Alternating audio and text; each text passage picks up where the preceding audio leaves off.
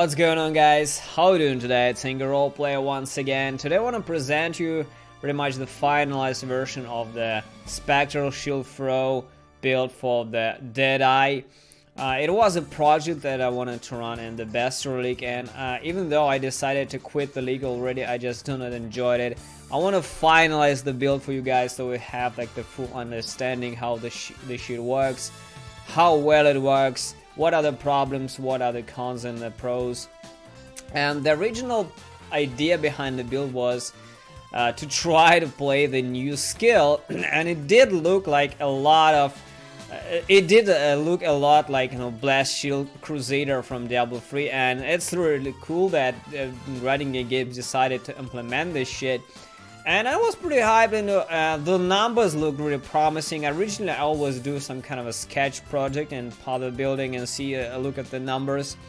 And the original numbers didn't really look that promising, but then I tried to min-maxing shit, squeezing here and there, and eventually I settled up on around 1.5 million damage for very like cheap gear. Only the rings are like exalt and a half, and the rest are kind of complete shit. So it looks very promising, and I decided to give the build a go, and I was not that frustrated. It was very solid build. It carried me onto the red maps. This is where I mostly decided to quit the Bester, but it worked up to this way. I had no dramatic problems during leveling, unlike most people say. So it's a very solid build, and I will really show you guys how it works, and I'll tell you everything about the build.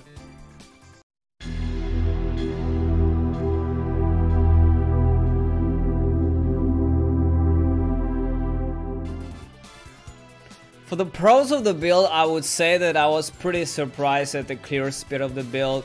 It moves really fast, it gets quite a bit of attack speed eventually, and when you get this third chain on of the ascendancy, this is when things become like really fast and not as slow as I thought, and not as slow as most people pretend it to be. With 3 chains, the clear speed is pretty damn good. We are using whirling blades as well, so it's very fast across the map and pretty effectively. So I was really impressed with the clear speed, and it didn't really slow down. It just became faster and faster as you gain this attack speed here and there. It's okay. So it was pretty satisfactory while leveling and mapping. Another thing that really kind of surprised me is how tough the build is. There's quite a decent amount of block chance that we get, and we're using the shield, so it gives us an additional block chance, and we get quite a bit of armor and evasion, and most specifically evasion. And with the new tailwind ascendancy node on the DEADEYE, it becomes really tough. The chance to evade attacks, like I have around like 40 to 50%, which is quite a lot. And overall, the build felt really smooth for mapping, and I didn't really die that much, to be honest. It was not very frustrating, and the high evasion and high block chance really paid off, and it felt really solid. For the cons of the build, I would say that the single target damage is still very problematical. Not because it's slow, it's fine, and the numbers looked okay in part of building.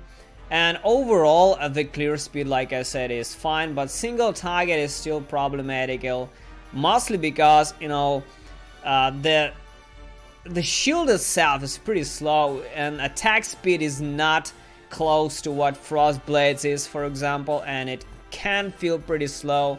And unfortunately, when your shield like throws, you throw the shield and you miss, you basically miss your mana and you miss the target.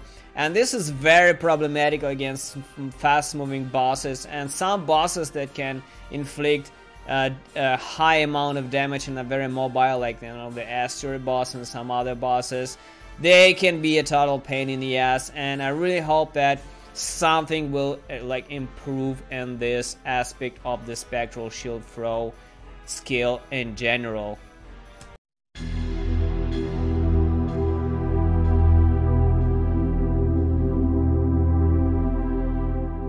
now let's take a look at path of building, guys, and I will explain you the skill tree. And the first thing that I want to say is there are multiple ways how you can play Spectral Shield Throw right now. You can play it in different classes. You can go Ranger, Deadeye, you can go Raider, you can go Pathfinder, and here we can actually go with the Duelist as well and go like Bleed Explosion, Shields as well. You can go Assassin here, right, and go Spec into Crit. And overall, like there are two major ways which are different in scaling, which are the crit and the non-crit versions of the build. With Assassin, you'll spec more into crit. With everything else, you spec less into crit. And the Spectral Throw is a projectile attack. It's not melee, it's not a spell, so there is not a much no crit multiplying crit chance like the global crit on the tree, and unfortunately speccing heavily into crit is a very problematical. Possibly the best deal with a crit will be the Scion Ascendant going into maybe Assassin and I don't know, maybe Deadeye or something else. Maybe Deadeye Inquisitor. It's really hard to tell, but something of this will be like the crit. But I decided to go with the non-crit version because I saw the numbers were really good even for the non-crit, so I decided to go this. And I even made two different versions of the build. One is the physical version, which is mostly physical and goes on the right side of the tree, scaling projectile damage and physical damage. And another version is 90% conversion to cold damage, and it does look a lot like Frost Blades actually. Very, very similar. And what you see here is a 90% from fizz to cold conversion here. As you can see, we'll start here with projectile damage, grabbing attack speed and ballistic mastery. Then we'll start stacking more here with the life, going with the finest, then the heart of the oak. Then we transition to the herbalism here, taking winter spirit and flash freeze. Then, as the first priority, I would personally try to get to the vitality void, because it basically will leech you life as attack damage, and also this point will leech you mana as attack damage, and will basically save your mana, because you know this is pretty intense casting build and you will be out of mana very early on. So as a first priority, just try to get these points here as fast as possible. After that, you can actually start scaling more life and going to Primeval Force. Then start transitioning into more life here, grab Fury Bolts, try to get Defiance, life here. Then start going to the Path of the Warrior. I will also try around level 70, try to reach this Elemental Overload, as you will also gain access to many intelligence nodes here, which will be very useful for most of your skills, like the Elemental Focus, for example. Elemental Focus can be problematical to level up without the low intelligence. After you get Elemental Overload, just spec into more life, and that's about it. So this is the physical to elemental conversion, and we use Hrim Sorrows as the conversion, and the another 40% we convert for the Winter Spirit and Flesh, Winter Spirit and Weapon Cold Damage. This is like another 40% conversion. For the Ascendancy, the first I would get is Far Shot, because you know it will be it will increase your damage pretty much very early on. On the Cruel Lap, I will get Gathering Winds, because it will give you a tremendous amount of evasion and will boost you a lot, especially if you roll you know, evasion on your flasks. This will really help. Lap here. For the Merciless Lap, I would go with a Ricochet, because this is where you will be like filling all your chains. This will be really good for the Merciless Lap. And for the Ubi Lap, when you get there, I will take Fast and Deadly as the last resort, because this will double your accuracy as well as give you more attack speed and projectile damage as well. So this is like the first fizz to elemental conversion build, guys. For the skills, you can see everything here. This is elemental damage with attack, select focus, projectile damage, physical projectile attack damage, cold to fire, maim, and spectral throw. For the fireling, just drop maim. I also have a very kind of solid written guide on the Path of Exile forums as well, so you can see this as well. This is basically 45 with whirling blades. This is blood rage, as increases our attack speed. This is falling with Val Lightning Trap and Incaster protected to increase our attack speed. Lightning Golem here as well. And power is not really that important. We can drop this and it's almost have no impact on whatsoever. This is a little trick that I use to get my elemental overload.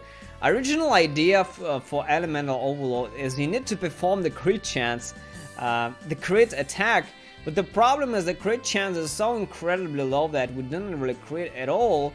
And I remember this trick with from the age when I used Ice Spear with GMP to get power chargers for my Flame Totem build. Basically, Ice Spear generates crit attacks for you when the enemies hit you. The Ice Spear shoots and it's perform a crit, and you get your elemental overload on top. This is the deal, guys. Frost Bumps is also a massive cold debuff that basically drops the resistance of the enemies as well. Now here is our casters. We run Blasphemy with projectile weakness. This is one of the biggest damage multipliers, as you can see. This is just absolutely massive. Another one is Hatred as well, very massive. Enlighten just to ease your casting, because you will not have much unreserved mana to cast Spectral Throw. So Enlighten, just try to get it, because otherwise you will drop your mana quite much. This is pretty much this, guys. For the items, Ever's Mirage is one of the best because it gives you high elemental damage with attacks, as well as massive attack speed, as well as additional chain. And this is one of the free chains that we have in our build. Lyran's Remorse is the chip end game shield that can actually carry you all the way through the red maps. This is very, very powerful. And potentially like the super end game shield will be the crafted Colossal Tower Shield with over 2500 something armor. This will actually very greatly improve your DPS, even though they will drop life a bit, but your DPS will be massive. Massive, absolutely. You will go over 2 million DPS with a crafted Essence of Dread Colossal Tower Shield. Now for the helmet, Zirconia's head is pretty cheap, you know, enchant to get Spectral Shield Throw damage in it. Originally I had Obscurantis here and it's still very good, but unfortunately getting Obscurantis with the Spectral Shield Throw enchant is literally impossible because no one gives a shit. So Zirconia's head is your best deal here. Grim Soros for the fizz conversion. Basically boots with increased attack speed and resist. Gloomfang is another interesting item. Not only it leeches chaos damage as life, but it also gives you an additional chain, and this is our third chain as well. And not only this, but projectiles gain 20% of non-chaos damage as extra chaos damage per chain. And imagine that we have 3 chains, so this is like 60% of non-chaos damage as extra chaos damage. This is a lot of damage, guys, a lot of damage. As you can see, this is holy shit how much damage in the build, and this is like the build defining item here. Steel rings are mostly just elemental damage with attacks, life, and nothing else. Flat fizz, it's okay. Just a belt with elemental damage with attacks, again, nothing crazy. The eyes are mostly flat fizz, damage to attacks and life. For the flasks, Taste of Hate and Serious Promise, the increased damage, the Sulfur Flask, and the last one is basically Onslaught, nothing crazy. Wise Oak is also cool, but not that mandatory. For the jewels, you will need basically global fizz damage as well as projectile damage, or just increased damage and increase maximum life. That's about it. Nothing crazy about this at all. So these guys are the Fizz to Elemental conversion build, and I also will link this build, which is Fizz pure Fizz build. This also does over 1,000,000 damage, and it goes mostly on the right side of the tree. I think it's actually more straightforward and easier to scale. It's pretty much the same shit, except it mostly utilizes the global physical damage and more life. Here on the right side of the tree, without going to the Fat Life wheel, there is no elemental overload as well, and it's easier to scale, I think. This is also a very solid build, guys. Does quite a bit of damage, and overall it's up to you to decide what you're gonna play, but I think that both versions are really strong. This is the same items almost entirely, even the belly of the beast here. It also uses Winds of Change gloves because we didn't really need conversion, so Winds of Change are very powerful. Everything else is pretty much the same, except we also use the dagger with double fizz to LA. With double fizz is extra LA, so this is good. Overall, this is like an alternative way to build your Spectral Shield Throw build here.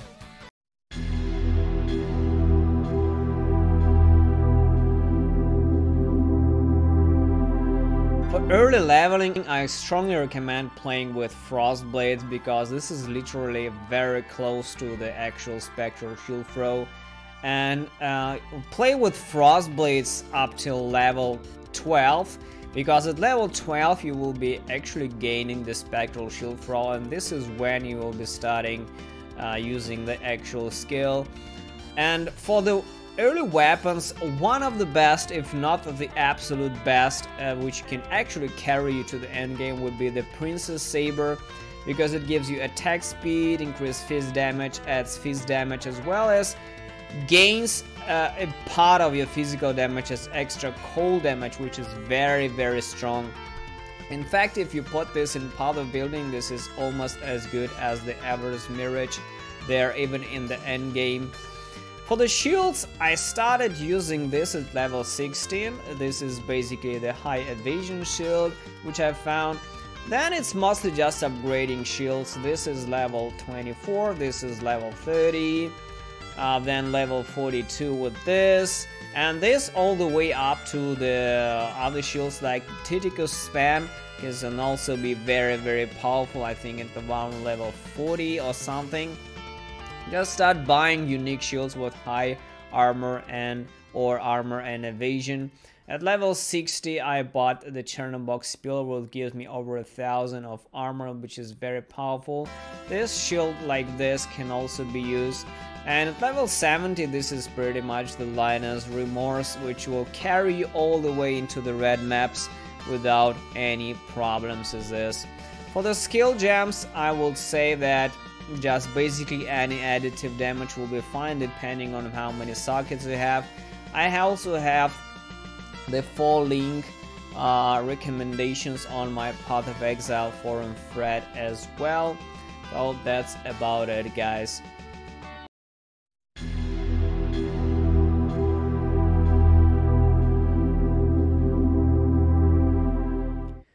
Now for the endgame skills and gear, guys, I already showed you in the puzzle building, but I will tell you once again.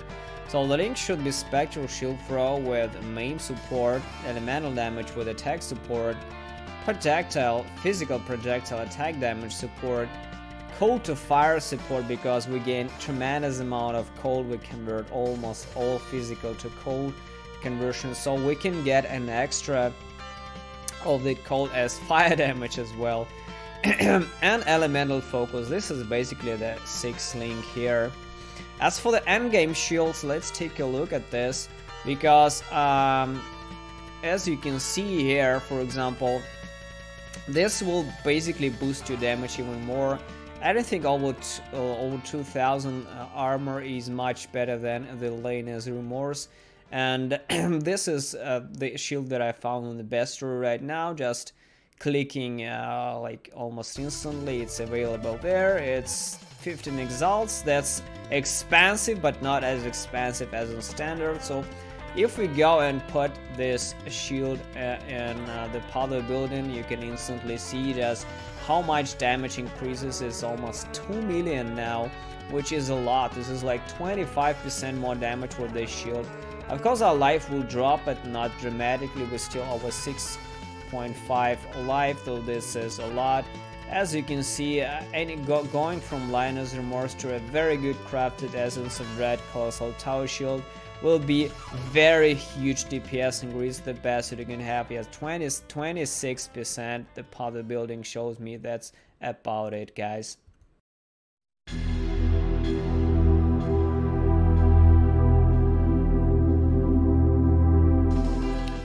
For the flasks, like I said, these are really the optimal flask right here. Taste of Hate is the biggest Fizz 2 LA boost you can get.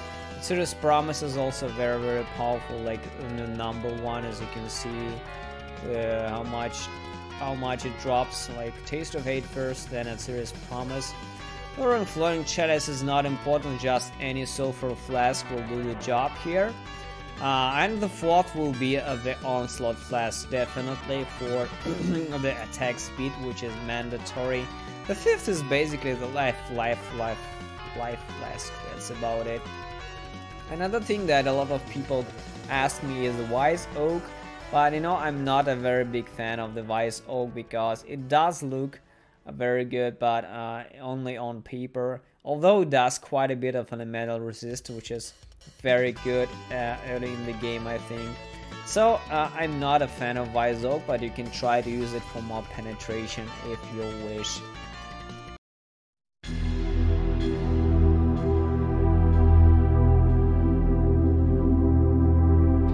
For the Pantheon Gods, for the major, I always use these two, which is Soul of Lunaris for mapping and Soul of Solaris for the single target, you know, encounters like the bosses and shit. For the minor gods, I'm a huge fan of Soul of Rislata because it basically gives me life flask and I can just, you know, run around a bit. The bosses and shit and all the tough shit. And for the lab, it's absolutely priceless as well. But the Soul of Groot-Cool is not bad at all for additional physical damage reduction when you are really like suffering this.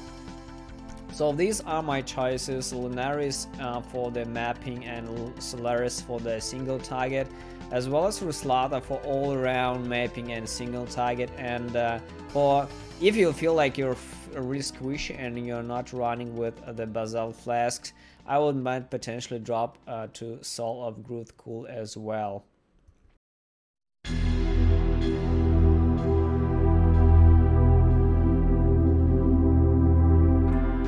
Now, is this build hardcore viable or not, guys? Unfortunately, I think that not, and mostly because of boss encounters. Some bosses can be really problematical, like I said. Across the map, it's not that terrible, even though you can, you know, potentially hit, reflect here and there and jump into shit and die. I would say that mapping was not that problematical and didn't really die in maps at all. High evasion, and I rolled evasion here on the flasks as well. This basically gives me a lot of evasion. Like look here, for example, this is my evasion rating. When I perform this skill, I gain Tailwind and my evasion rating like 25%, and we'll get this and get almost 5,000. That's a lot. That's a lot of evasion, guys. And this is basically during mapping, we are pretty safe. The only unsafe place is the boss encounters, and some bosses was super nasty to kill and takes forever, especially with the bosses that relocate and just sit in one place for the fucking minute, like, you know, the Residence map boss and the Estuary boss, and the Lava Chamber was pretty problematical because the bitch just sat in lava and regenerated. So it was pretty problematical, and bosses can hit very hard and hit you through the life threshold even though we have quite a bit of life. So I do not recommend this build on hardcore, even though it is possible. It is possible, guys.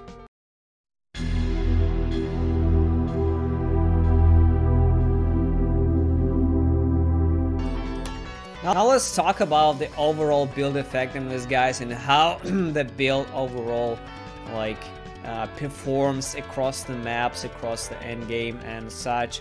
For the clear speed, I would potentially give it 3 out of 5 because, you know, I didn't really have any problems progressing whatsoever. The clear speed was satisfactory. It was not bad. It was very good actually, and it did play a lot like Frost Blades. When I played in Harbinger, I did Frost Blades, and it felt pretty close to what Frost Blades delivers.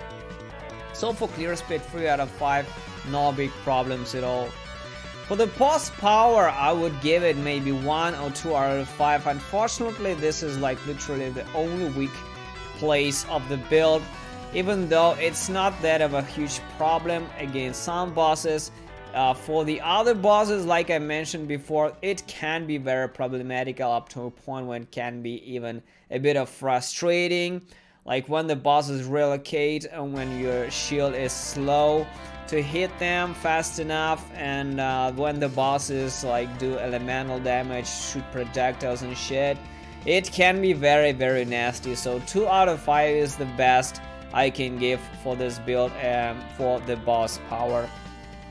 For the AoE power, like I said, once again 3 out of 5 is very solid because the build clears really safely, and when you get these free chains, you know, it's not problem clearing whatsoever at all. They can clear maps in like 2 to 3 minutes, any maps actually. So the AoE power and the AoE damage when you get this third chain, and when you get this Gloomfang and Ever's Mirage and everything work together, it's absolutely fine. For the toughness as well, I think I would give us as 3 out of 5. The build is not squishy, but the bosses can kick your ass really hard. It's not hardcore friendly at all. So across the maps, I didn't really find problems surviving. The bosses were literally the only problem. So 3 out of 5 is simply because the boss encounters are really problematical once again. 3 out of 5 for the toughness, guys. And overall, I would like to thank you guys for watching the build. I really hope you enjoyed it. It's very in-depth, and even though I quit at Bester, I will continue playing this build and the standard because this is where I plan to buy the shields. So I will still continue updating the build, and we'll see how the skill gem itself evolves, and maybe will be buffed as well, and it will be buffed on the tree. So we will see, guys. Thanks for watching, and see you soon.